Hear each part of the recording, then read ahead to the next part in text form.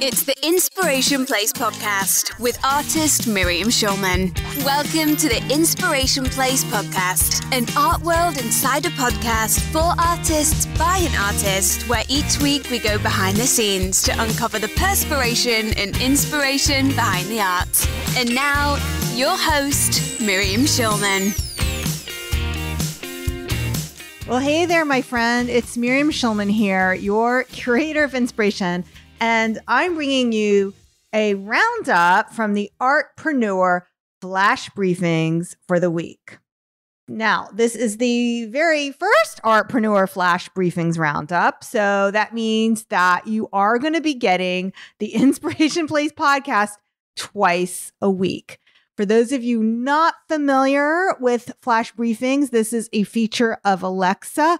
You can listen to this if you subscribe via the Alexa app on your phone or with an Alexa device. To do that, all you have to do is download the free Alexa app to your phone, and you can search for Artpreneur, or you can go to Amazon and search for Artpreneur and enable the skill.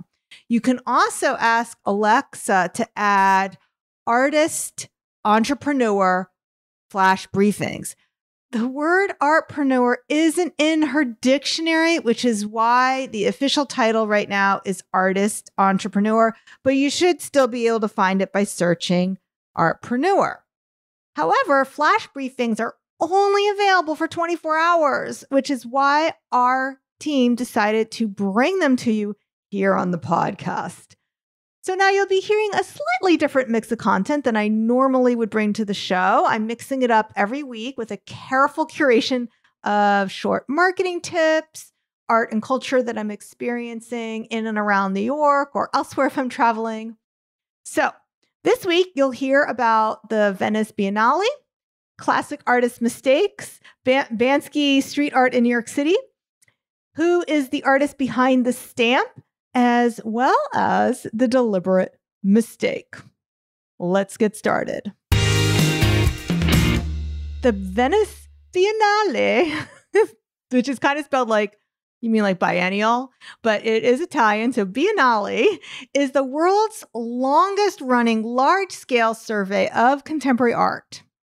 And it's looked to locally and internationally to discover who's the next best artist. And so they carefully chosen a curator who personifies both local and international art history fame. So the curator of the Venice Biennale is Cecilia Alemani, and she is the curator of New York's High Line. She was chosen in 2020, but because of COVID, she had an extra year to prepare for the show. Now, I got to hear her speak at an art table event in New York City. Here are some juicy tidbits that you're absolutely going to love. First of all, the curator planned her exhibition using a 3D computer model. This was critical, especially since she was planning most of the exhibit during the pandemic pre-vaccines era when air travel was impossible or extremely limited. And she does live here in New York City.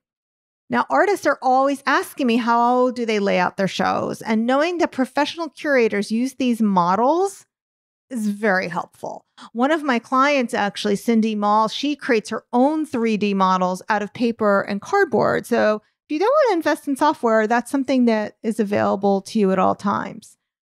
The other thing I found absolutely fascinating, which should help you as well, is how she chooses the name of her exhibition.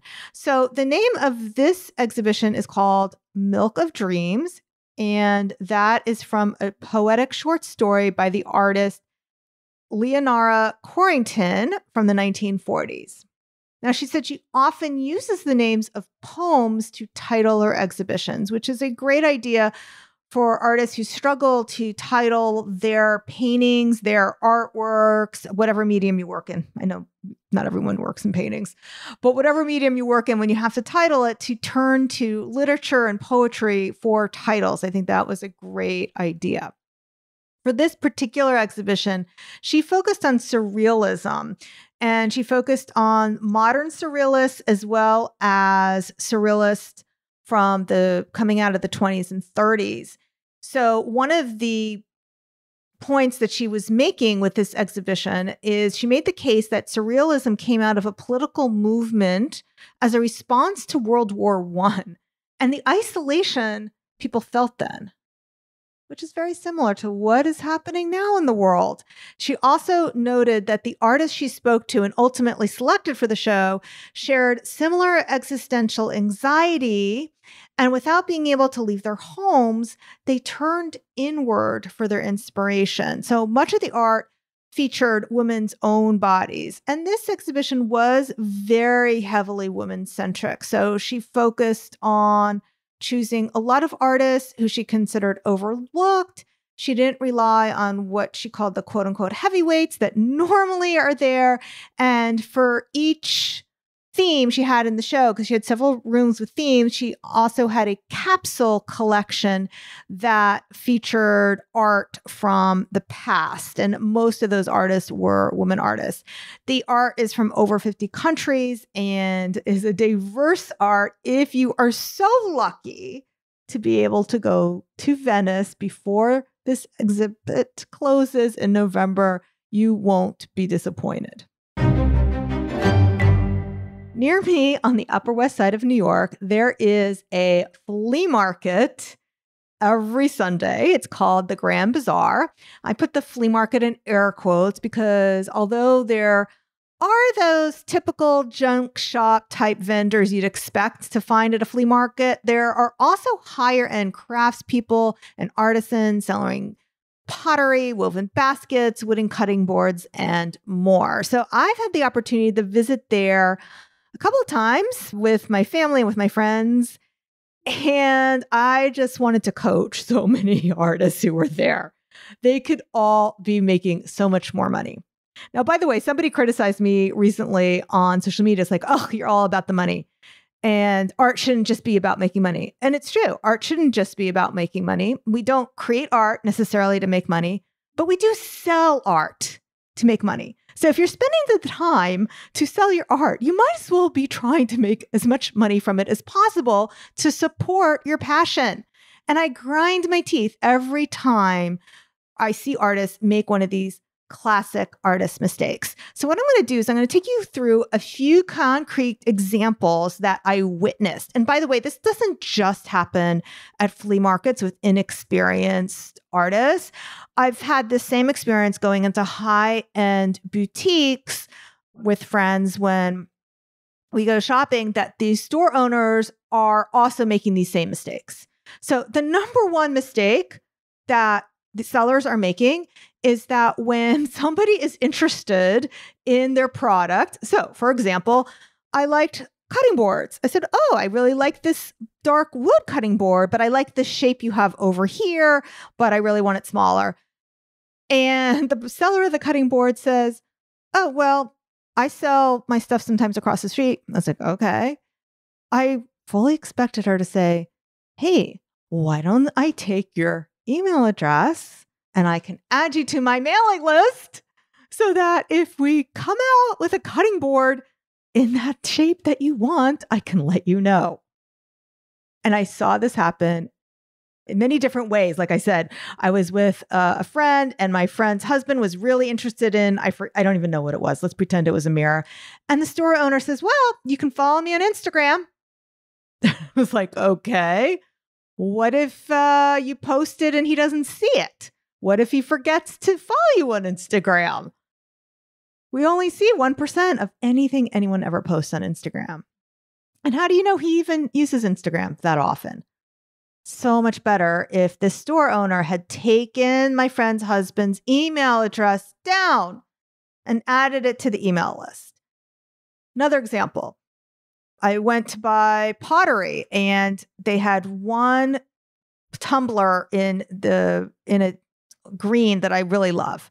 And I said, oh, do you have any more? And he says, oh no, I sold them out this morning. I was like, well, will you be here next week? And he says, well, no, I won't be here until blah, blah, blah, or whatever it was. Or maybe he asked me if I'd be here next week. And I said, no, I'm not. but he didn't take my email address. Now, if he'd taken my email address, and then I couldn't help myself. I said, could you take my email address? And a lot of times these vendors get very confused when I try to give them my email address. They're like handing me their card with their email address. Like, no. That's not how this works. If he had taken down my email address, he could email me every Friday or every Saturday saying, hey, not just me, but everyone who he meets at these shows. Hey, I'm going to be at the Grand Bazaar this Sunday. I have more green tumblers in stock, or I have more of the bestsellers in stock. Hope to see you there. So what's the lessons in it for you? Are you making one of these classic artist mistakes? There are actually 5 common classic artist mistakes, and you can find out what they are with my free artist profit plan. It's an ebook that we just updated. And not only will you discover the 5 classic mistakes, but you'll also learn what you should be doing instead. To get your hands on it, go to schulmanart.com/profit. I'm walking through my neighborhood on the Upper West Side, and guess what I saw? It was graffiti art by the infamous graffiti artist Bansky. Now, in case you don't know who that is, and no worries if you don't, he is an England-based street artist, and that is actually his alias. He's a political activist, he's a film director, but really his real name and identity remained unconfirmed and the subject of lots of speculation. But his art is very distinguished. So active since the 1990s, his satirical street art and his very subversive epigrams combine dark humor with graffiti executed in a very distinctive stenciling technique. And a lot of it is social commentary. He puts it on streets, on walls, on bridges throughout the world. Now, there are many places you can still see his art. Sometimes it does get removed. Sometimes it gets vandalized. Sometimes it gets resold. I don't know how that happens. I guess they dig it off the wall. They are ridiculously funny. So the one that I saw, it had a boy stenciled to the wall, and he was holding like a big, I guess it's what's it called, like a sledgehammer, a big mallet. And it looked like he was about to clonk the existing water spigot that actually was in the sidewalk. So that's what he does. He like combines existing objects with his art. Like for another example, you might see a hamster on the bottom of a clock face. So it makes the clock look like a hamster wheel.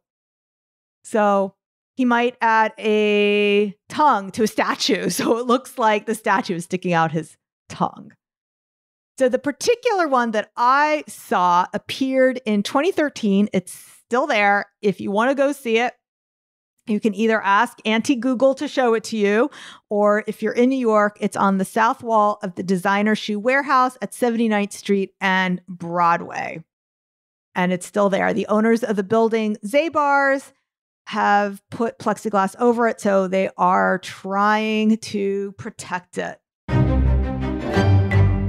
I love when I go to the post office to request anything but the flag. And it's not that any disrespect to the American flag, but I just like to find the most interesting stamps I can. So I always ask the clerk behind the desk, just give me what you got, what's interesting. And for Black History Month, they featured a portrait of Edmonia Lewis. And I never heard of her before. So I had to know who was the artist behind the stamp. All right, so I'm going to tell you. She was the first sculptor of African American and Native American descent to achieve international recognition. Her father was Black. Her mother was Chippewa Indian. She was orphaned, though, at an early age, and Lewis grew up in her mother's tribe, where her life revolved around fishing, swimming, making, and selling crafts. However, in 1859, she attended Oberlin College in Ohio. Now, this was one of the first schools to accept female and Black students. There is where she developed an interest in the fine arts. However, she was accused of poisoning, probably a racially motivated incident, And that incident forced Lewis to leave the school before graduating.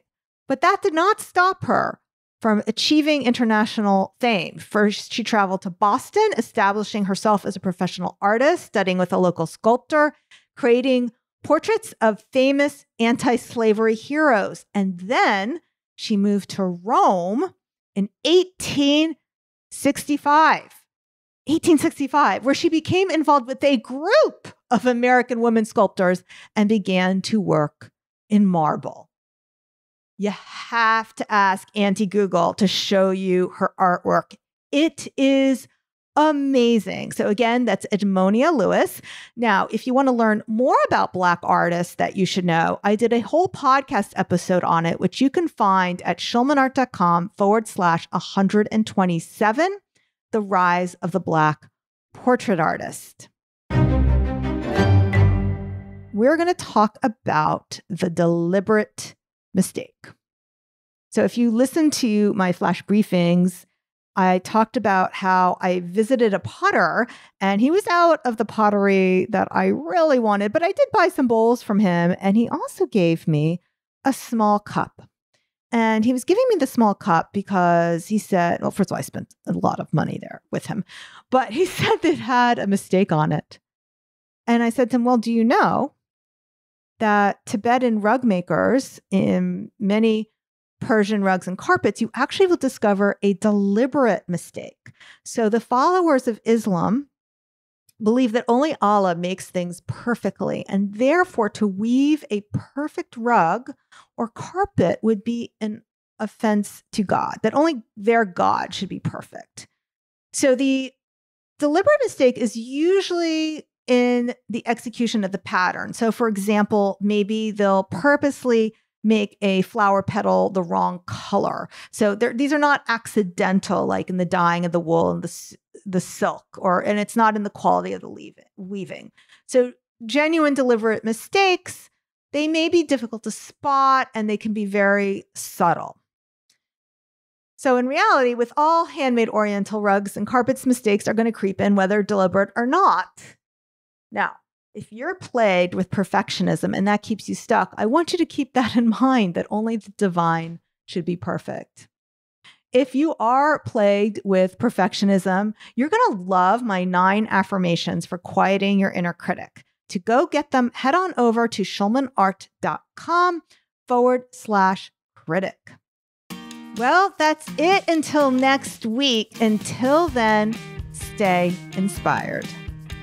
Thank you for listening to the Inspiration Place podcast. Connect with us on Facebook at facebook.com/schulmanart, on Instagram @schulmanart, and of course on schulmanart.com.